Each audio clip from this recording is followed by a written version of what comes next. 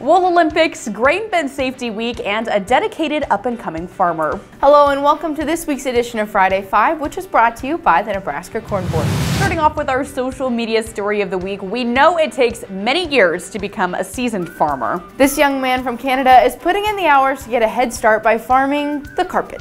He made a stop-motion video of his toys harvesting wheat on his living room carpet, and according to his dad, the video took him 2 hours to make.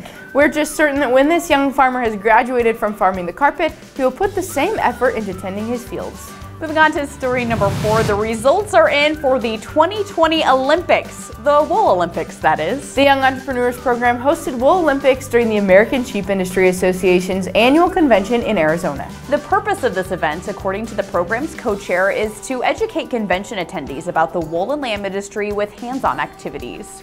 Number 3, have you ever thought about changing your major but didn't know what to change it to? Now you have a new option. The University of Nebraska-Lincoln has approved a bachelor's degree in regional and community forestry. Students in the program will learn to be leaders in tree management and learn to plan in a way that addresses natural resource challenges. With the new degree, UNL becomes one of only a few university programs west of the Mississippi River to focus on community forestry, and students can declare this major in the fall of 2020. Number 2, Agriculture Secretary Sonny Perdue proclaimed this week as Grain Bin Safety Week. Back in 2018, there were 30 documented grain entrapment cases, with half of those entrapped resulting in fatality.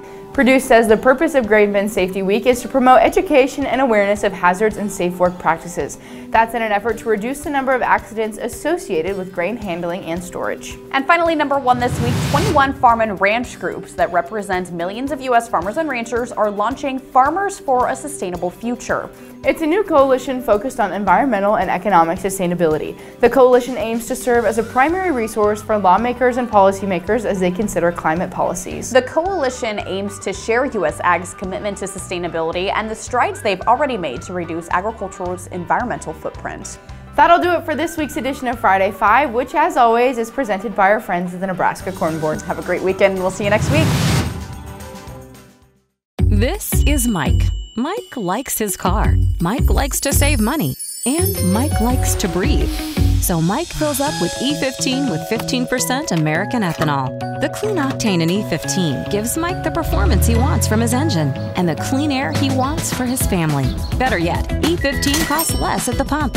Higher octane, cleaner air, lower cost. E15 sure gives Mike a lot to like. Discover E15 with American ethanol.